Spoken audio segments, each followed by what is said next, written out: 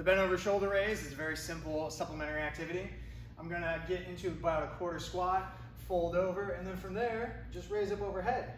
You'll notice it gets very difficult as you get up there.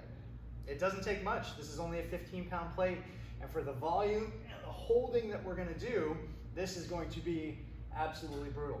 Again, you don't necessarily need a plate. It could be light dumbbells. It could be cans of soup. Anything that keeps your arms generally parallel, straight up over your shoulders, and facilitate your ability to raise, squeeze without arching, and get up there is going to work. It could be just about any object.